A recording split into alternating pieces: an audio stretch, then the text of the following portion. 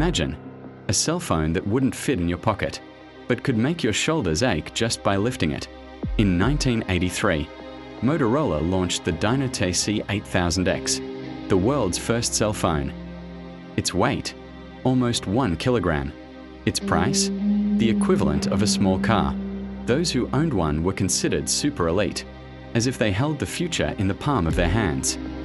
But in reality, this phone's battery only lasted 30 minutes. After that, it had to be charged for a full 10 hours. Imagine the frustration of paying a fortune, carrying around an electronic brick, only to be able to use it for a short time before it died completely.